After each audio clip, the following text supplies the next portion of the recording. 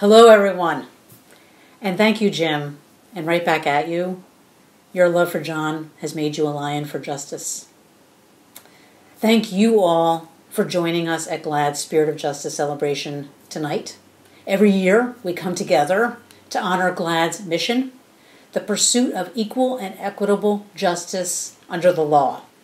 And of course, this year, coming together looks a bit different. Yet despite the physical distance between us, I know we all remain committed to these goals. And at GLAAD, we're grateful as ever for you, for your continued support, and more importantly, for showing the world that LGBTQ people are not only here to stay, but vital, indispensable, and animating forces in our communities and our country. In a year that refused to slow down, GLAAD hasn't either, no matter what. No matter what, GLAAD has your back. The current administration has taken drastic steps to roll back hard-won protections for our community. They're trying to strip away health care coverage for LGBTQ people. They're leaving LGBTQ youth in the cold by excluding them from federal programs and allowing shelters to turn away transgender people experiencing homelessness. And right now they're working to confirm a Supreme Court justice who has indicated she is unlikely to share our vision of equity, equality, or one justice for all. It is daunting, but we have been there before. We've taken on big fights and won, and we will win again. For the past 42 years, GLAAD has always found a path forward. Together with all of you, we have moved mountains. Just think of all the progress we've made in our lifetimes. When I started at GLAAD in 1990, LGBTQ people were considered, in the words of Justice Kennedy, outlaws. That was only a few years after the Supreme Court had upheld the state's criminal law on homosexual sodomy, in which the Supreme Court described our privacy and liberty arguments as, at best, facetious. But we kept at it. We poured ourselves into years of diligent, strategic, legal, and cultural change work. The Supreme Court reversed itself in the Lawrence case in 2003, rightly recognizing LGBTQ people's equal constitutional freedoms and liberties. In the same year, GLAAD won the first ever marriage case from the Massachusetts Supreme Judicial Court in an historic opinion by Chief Justice Margaret Marshall. We were outlaws no more. Now we are in the law. Those victories opened minds. Working with state partners and like-minded allies, we won a judicial victory in Connecticut, then a series of successful legislative and ballot measures in Vermont, New Hampshire, Maine, Rhode Island. And we kept the pressure on. GLAAD filed and won the first challenges to the Federal Defense of Marriage Act, and the Supreme Court agreed when they struck down DOMA in 2013. No skim milk marriages, as the late Justice Ruth Bader Ginsburg put it. The 2015 Obergefell ruling was a joyous bookend to GLAAD's and our community's long advocacy on marriage, and made marriage equality the law of the land.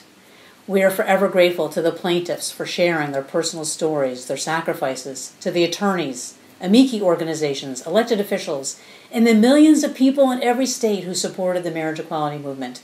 And that is so many of you here tonight. Thank you. It's been a long 5 years since Obergefell. We have faced challenges since then, with attempts to make our marriage a second class, and the current administration has tested and is testing all of us. Even so, we've all won crucial victories on the national level. In June, the Supreme Court ruled that firing a person because they are LGBT or trans is discrimination under existing federal civil rights laws.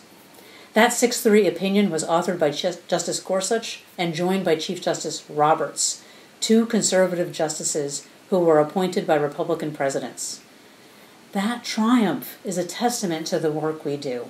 GLAAD devoted years to building out sex discrimination through state and federal litigation and policy, and helped show the path forward by winning one of the earliest federal court sex discrimination victories. The fact is, we can win at the Supreme Court because the Constitution is on our side and because we are right. As Justice Ginsburg wrote in the 1996 Virginia Military Institute case, the history of our Constitution is the story of the extension of constitutional rights and protections to those once ignored or excluded. We are not going backwards. The Supreme Court rulings we've won are based on foundational and mainstream legal principles. Respect for families is woven into our communities, businesses, and institutions throughout our society. And the vast majority of Americans support LGBTQ people's equal justice under the law. Today, we the people absolutely includes LGBTQ people. We cannot be pushed out of the Constitution. But we are not done. For one thing, we have to make sure that we the people really means all of us. Black, Indigenous, Latinx, and all people of color who are part of the LGBTQ community confront more than one form of systemic discrimination. So to achieve true equality and equity for all of us, we need to engage and change those systems. For the generations coming of age today, confronting these systemic hurdles can be overwhelming. And many young people who are LGBTQ, people of color, or living with disabilities, or any combination of the three, have been left behind in our child welfare and juvenile justice systems. At schools, these young people face disproportionate discipline, suspensions, expulsions, police referrals. At home and in communities, they too often face bigotry, disapproval, or family rejection. In the child welfare and juvenile justice systems, young people can linger for far too long and be denied access to culturally competent programming and gender-affirming care. All of these failures obstruct our children's journeys to adulthood. GLAAD is fighting to change all of that, to replace reflexive rejection with love and support. And to make it happen, GLAAD is relying once again on our not-so-secret strategy. If what we need doesn't exist, create it. In Massachusetts, we helped establish an LGBTQ child welfare coalition and a working coalition addressing COVID outbreaks in the child welfare and juvenile justice systems. In Maine, we helped kickstart a voluntary community reintegration team process to move justice-involved youth into supportive community placements. Our on-the-ground approach and close working relationships have already had an impact. Following the tragic suicide of a transgender young person in Maine a few years ago, we began working with young people, advocates, and experts to make systemic changes to the state's youth justice system. We helped draft a bill that allows young people to seek judicial review on the conditions of their confinement with court-appointed attorneys, and which forbids incarceration for certain classes of offenses and ends the state's one-year mandatory minimum sentences. It's no panacea, but it's a step in the right direction. And the bill has now earned the support of all government stakeholders in Maine. That's exactly the kind of coalition work that is key to victories. Now, in just a few weeks, the day after the election, in fact, the Supreme Court will hear another historic case for LGBTQ rights. And this time, they'll do so without the wisdom of Justice Ginsburg.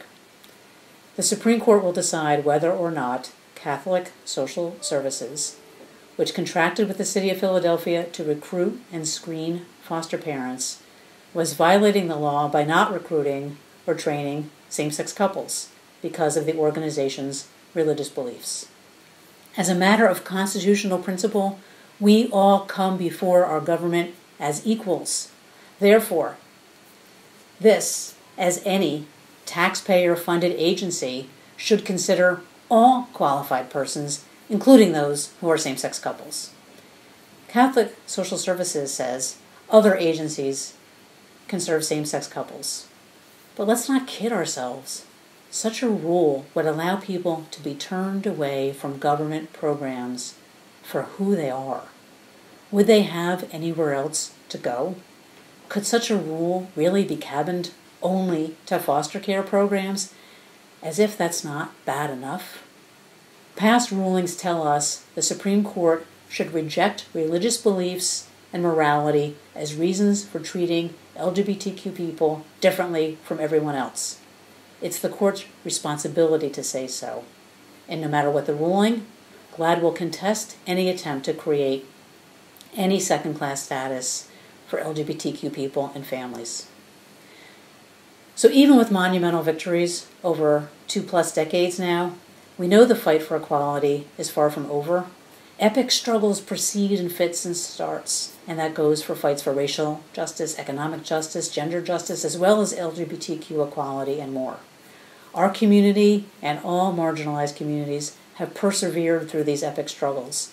We've learned from them. They've shaped us and made us more resilient and united.